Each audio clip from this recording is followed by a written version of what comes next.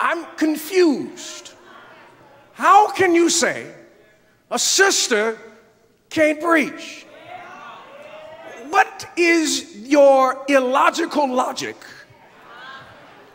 that creates such peculiar doctrine because you believe out of a small, strange, anthropomorphic perspective that God can only operate biologically out of those who have male DNA? Where did that come from?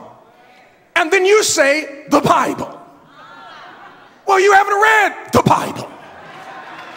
Because there's a problem. If you have that theologically, as some say, well, Jesus was a man. Oh, really? Okay. I'll take that. Jesus was a brother. Brother. You missed it. Jesus was a brother. Fine. Julian, he was a brother. We know that. But when God decided to send God's self, God's godness, God didn't look for a man.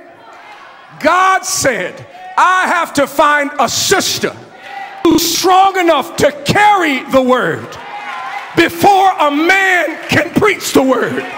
So before a brother could preach the word, a sister had to carry